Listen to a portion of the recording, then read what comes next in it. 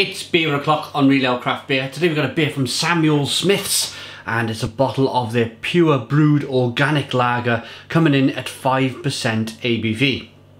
There's a look at the label. Lots of information if you want to pause the video and give that a read. There you go. There's a look at the bottle cap.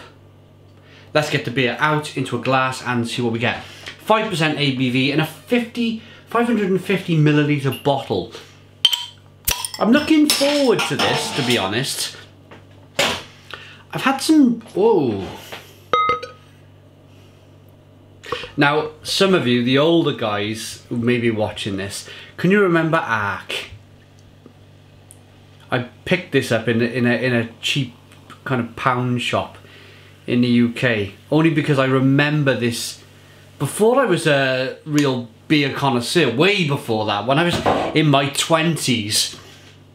You had this company that brought out a lager brand where they kind of filled the glass with some ice. This particular glass filled it with some ice, and then it kind of spun round on a plate, on this weird plate, and the beer was pouring into the glass at the same time while it was being spun round. Really weird concept. It never really took off. It never really worked.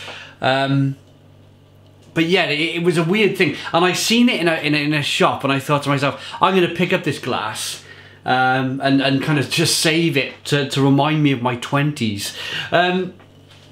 Let's get the rest of the beer in the glass. The beer is available from beersofeurope.co.uk, the largest online beer store in the UK, with literally thousands of beers from all over the world.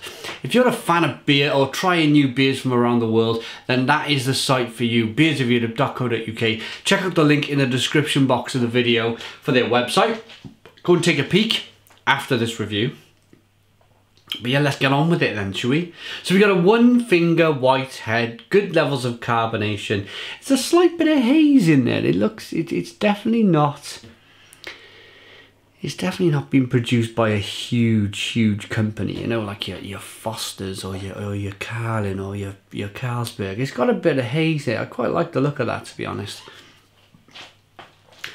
I'm looking forward to reviewing this beer because Samuel Smith's is a very interesting brewery. They're quite a secretive brewery, as Samuel Smith's. I've heard all sorts of kind of stuff about them. Some people actually call them the Vampire Brewery. They kind of brew at night. It's a weird... I don't know. I've never been there, but I've heard some funny stories. I don't know, maybe I'll get bundled in the back of a van after saying that, but I've heard all sorts of different kind of stuff about Samuel Smith's. Of course, the brother of John Smith, so it's a very... Remember John Smith's bitter? Good God. Do they still make that stuff? Yeah, John Smith's brother, Samuel Smith. One made good beer, one makes terrible beer. Hundreds of years ago. Very old breweries. Aroma.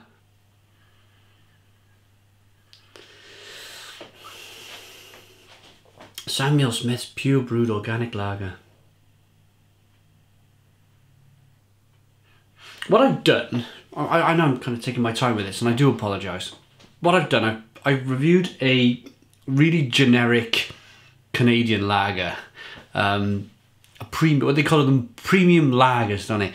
I reviewed a premium lager just to kind of get a sense of where the big breweries brew the beer, what they do, and then the little guy, the smaller, they're not tiny Samuel Smiths, the smaller guys, how do they produce a lager and how different is it? So far, it's just got a bit of a more of a spicier kind of aroma. You do get the hops coming through. Lemon, maybe a touch of lime, biscuity, bready. Let's dive in. Cheers.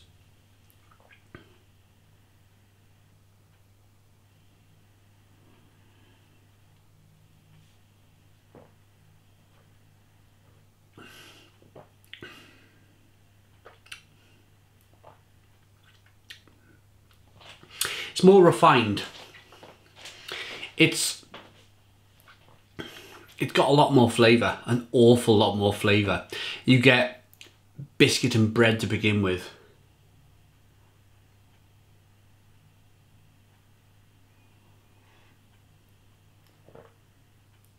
It's a super crisp, drinkable, nicely carbonated beer.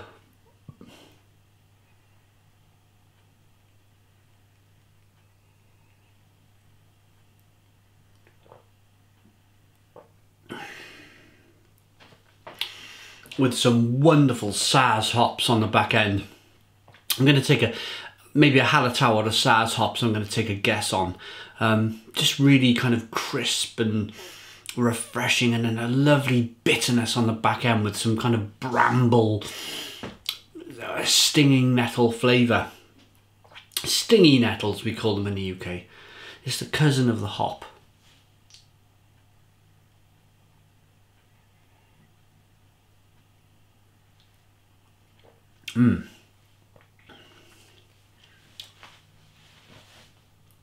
I like that. I really like that. I think it's actually a lager that I could see myself drinking in the height of summer. It is mid-September. We have high winds and rain at the moment. So I could think of better days that I could have reviewed this. Maybe outside in the sun. But yeah, Samuel Smith's, they produce some really good beer. I think their kind of Taddy Porter is a famous one. Their Nut Brown Ale. They do an Imperial Stout as well. And now a lager.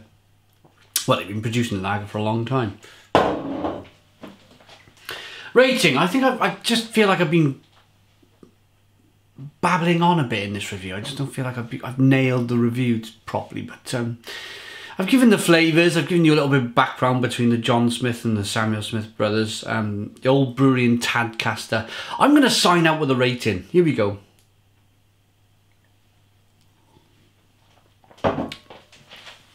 Rating for this beer then, I like it enough to give it... Well, let me be honest, that Canadian, the largest independent Canadian brewery, some of you might guess it.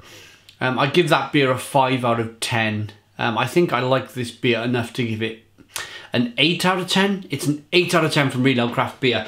Please put your comments in the comments box, subscribe to our daily beer reviews, give us a big fat thumbs up. Boom! And cheers.